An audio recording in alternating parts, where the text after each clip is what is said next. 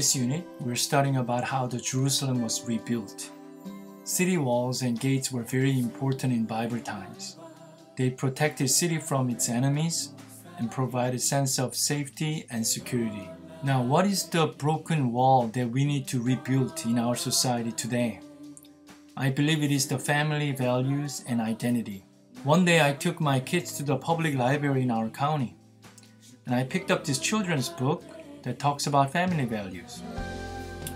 As I was reading this book to my son, I was shocked to realize that this book talks about two daddy and no mommy that raised their kids at home.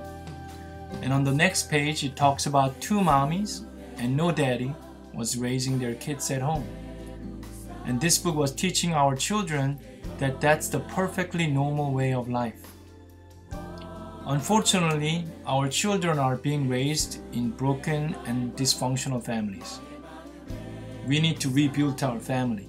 We need to teach our children the importance of having and keeping the healthy and biblical family, where a father and a mother stands firm with the biblical truth and principles, and where children can learn to respect and obey their parents for who they are and not only what they can provide. So as we start this summer, I hope and pray that all of us can improve our family lives together.